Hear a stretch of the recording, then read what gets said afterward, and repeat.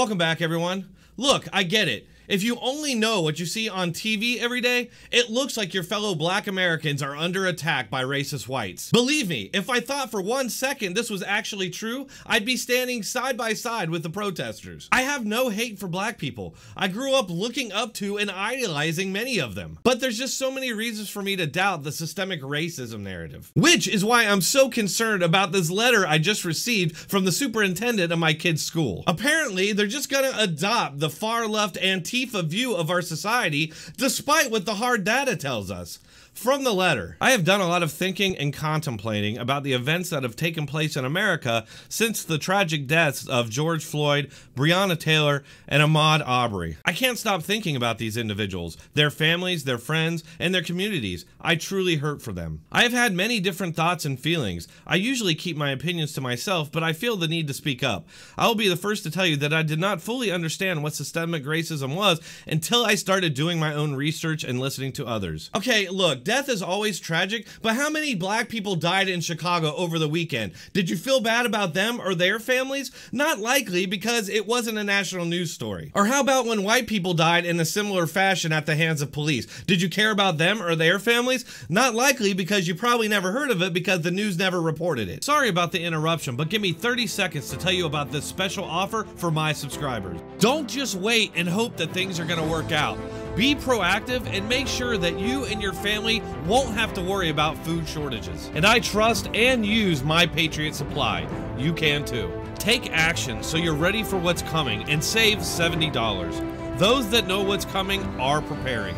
Go to preparewithdronetek.com. Anyway, back to the letter. When I read a letter from my colleague about his fears of how this country feels about him and his family because of the color of their skin and wonders if our country or system is designed to protect them, it hit me hard. Reflecting on his reality and the senseless death in the last few weeks, I have realized it is time to wake up and understand what is and has been going on in America. I will not pretend to have the answers, but we can no longer hide from the fact that systemic racism is real and having a negative impact on our society. We must do a better job of listening, educating, and becoming aware of the issues and act against racism. There is no simple answer, and it will take time for change to occur. But the sooner we start the conversations, no matter how challenging, the quicker change will start to occur. If America is to continue to be the greatest country in the world, then we must all ensure that all people are treated equally. You live in a country of 328 million people. You saw a news story about 3 people dead, and that made you believe that systemic racism is real. And it's no wonder that your colleague has these fears, because that's the fear-mongering that our media is pumping out. You say you want to educate yourself and become aware of the issues, but apparently you don't know anything about any of the hard data, and my guess is that if it was presented to you, you would just dismiss it. Look, this all sounds well and good, but you gotta be worried about a superintendent who doesn't really seem to have all the facts or a grasp on this whole situation, but is declaring that systemic racism is real, but then claiming to want to have a conversation. My guess is that any conversation will be all from one side while the other side is shut out as being racist. Do you understand what a conversation is? It sounds like you've already made up your mind, so any conversation would be futile. Do they not understand that by doing that, they're basically declaring that people of a certain skin color are guilty by default? There's plenty of data out there to the contrary that's being completely ignored. You're claiming that black people are under assault by white people, but the fact is the black on black murder rate is actually the highest rate of interracial murder in this country. And the fact is that while black men are overrepresented in police arrests, they're also overrepresented in violent crime and murder. And this is all backed up not only by FBI arrest stats, but by victim survey of black victims. Another factor they're ignoring is that it seems to be mostly men targeted by the police. Is this because the system is systemically sexist, or is it because men are mostly the ones committing violent crime and murder? I sent the superintendent a response, and here's some of that. Actually, there's plenty to argue about on this topic. There are many other factors at play that are being ignored for the purposes of pushing a political narrative.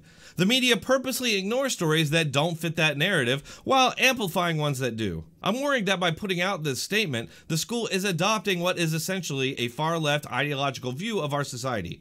Part of that ideology is broadly judging and generalizing white people as a threat to non-whites. It sounds like you're adopting that vision. It's a vision that is simply not backed up by the hard data. For example, there have been similar situations with white people being choked out to death, shot while unarmed, and killed with knees on their necks, but it was never a national news story. Based on the raw numbers, it actually happens more to white people, which suggests there is not racial targeting. I assume that you're familiar with the Stanford experiments.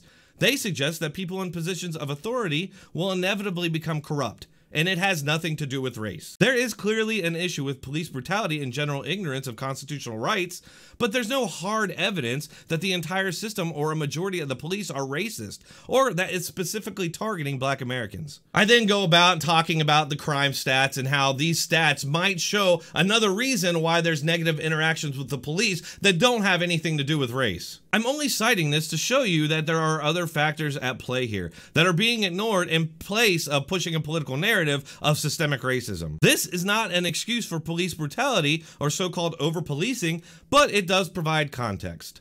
It bothers me that we're not really allowed to talk about these topics honestly with the actual data. A narrative is being pushed through with strong-arm tactics, despite there being plenty of data to have a conversation about.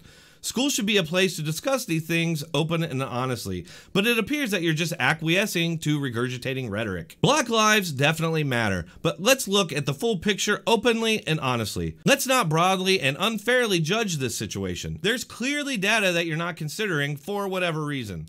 My concern is that you're actually going to start judging students and accusing them of being responsible for things they are not responsible for purely based on their skin color. And of course, I provided plenty of sources to back up everything I was saying, but still, I'm concerned about the response my email might have. And the fact that I even have to worry about that in the first place. This is frightening to me because school should be a place of learning, discovery, discussion, research, but instead they're quickly looking more and more like far-left re-education camps. Once you adopt this ideology, you're gonna have to follow it to its conclusion. And this ideology has a clear enemy, and that's white people. Can my child even get an actual education there anymore? Will she be indoctrinated to hate herself and other whites as she's turned into a Red Revolution ally? What's going to happen as non-white students are given more and more justification to have pure hatred for their white classmates? I just don't see this ending well, and if I were you, I would see if your schools are going to be adopting these same far-left views of our society. That's all for this episode. Please hit that like button, share, and subscribe. I really need all your support. If you'd like to support this channel further, you can do so on one of these platforms. You can find all the links in the description or pinned comment. Thanks for watching. Keep coming back.